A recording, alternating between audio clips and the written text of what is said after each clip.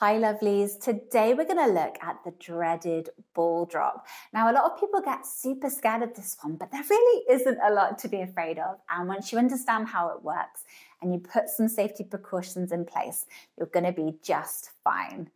So this is one of those tutorials that I am going to put up on YouTube for not only my online membership, but also for anybody else who wants to try this one. But it comes with a couple of caveats. So the first is you need to have a crash mat. In the 10 years of teaching this one, no one's ever actually missed the pole. They've always caught it. However, it is possible to miss the pole. And if you do, you are going to smash your knees into your floor. So you need a crash mat. I would never try this at home without one. Okay, that's the first thing. And the second is you need to have two strong prerequisites. The first is a climb, so we can get enough height. And the second is a ball seat. I am not going into detail for either of those skills today. On my platform, I have tutorials that will teach you those skills, and there is a 7-day free trial. So come and join us if you would like to access those, okay? On my platform, all the tutorials have a list of the prerequisite tutorials in the description. So you always know exactly what you need to work on. And everything is in a rough order of ability, so you can follow along as you go.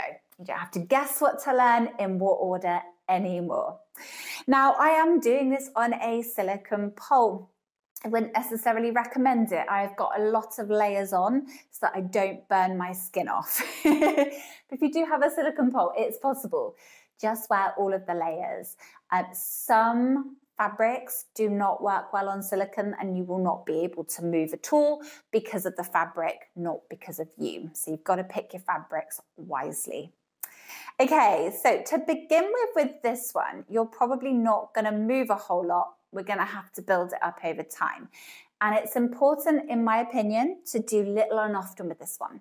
If you now go and spend half an hour drilling this one over and over and over, you are going to regret it because you are going to be bruised and your skin is going to be burnt. So just a couple of times today and then keep coming back to it. And over time, it will get easier.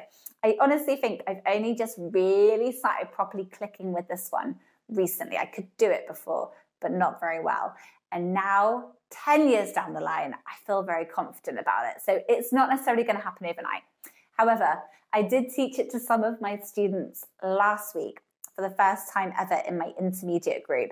And there were a couple of them who were phenomenal. They were literally like from the top of the poles to the bottom, straight away, made it look really easy, looked utterly amazing. So some people will take this more easily than others, standard.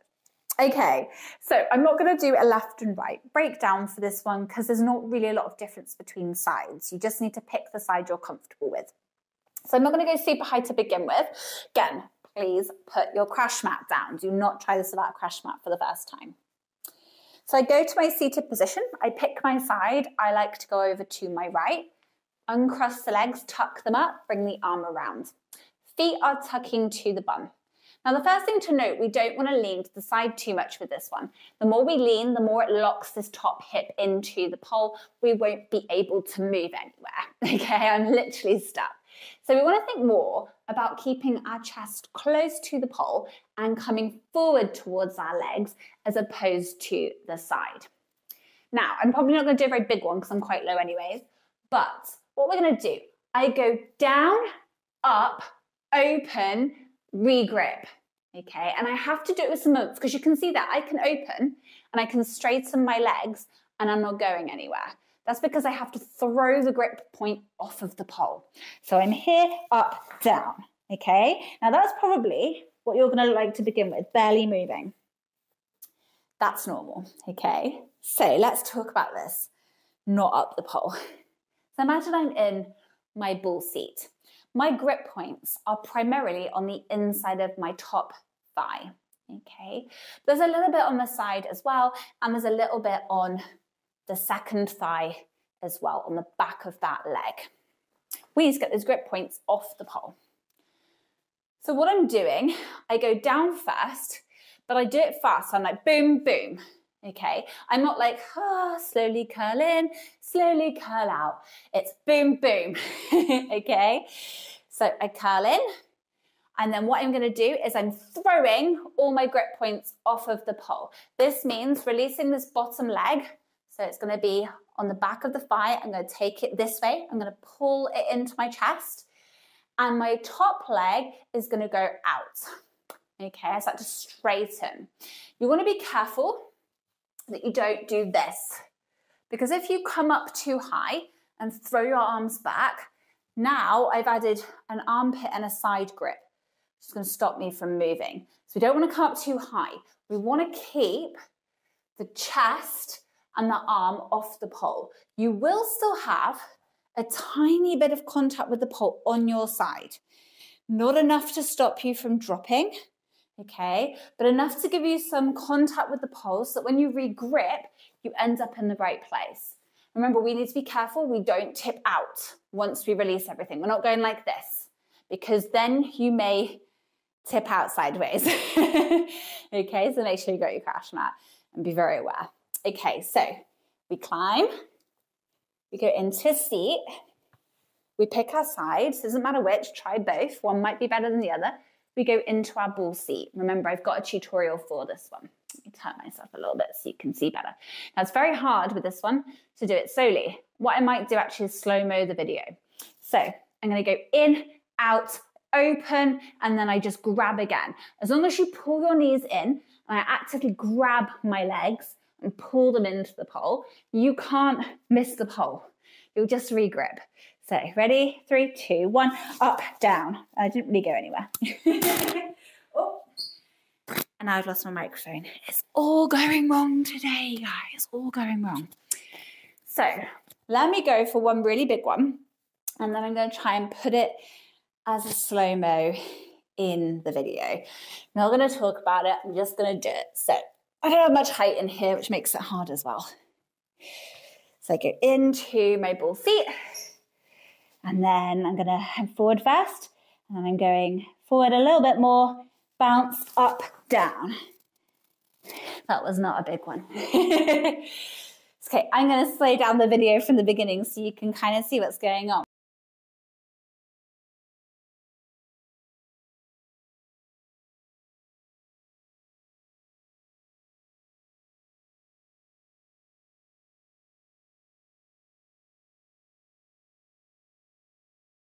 But key points, remember, keep forwards. Look at the ground. That might feel scary, but look at the ground. Open. Okay, the legs need to come away. Your grip points need to come off the pole without adding the chest and the armpit. And then to catch, as long as you curl back in, think nose to knee, and grab both your knees and hug them, you will stop, okay? You will not keep plummeting down to earth as long as you remember to do that. Okay, that little voice in your brain that says, this ain't a great idea, this is scary. Those butterflies in your stomach, tell them to shut the fuck up. If you've got your crash mat, you're going to be fine, okay? Don't go too big too fast, make it smaller and then build up to doing more and more of a drop. But in that head of yours, I want you to be saying, I can fucking do this. I'm going to fucking do this. I'm going to give it my all. I'm really going to go for it. Because amping yourself up like that is going to make the difference between doing it and not doing it. And remember, little and often. If you're on my platform, remember I'm here to help you. So hit me up if you have any questions or concerns. And also, let me see it. If you get it, I want to see it. This is such an impressive, amazing one. If you get it, it's a really good one to be proud of. And I want to help you out if you're struggling. So let me know, hit me up. And don't forget to train smarter, not harder.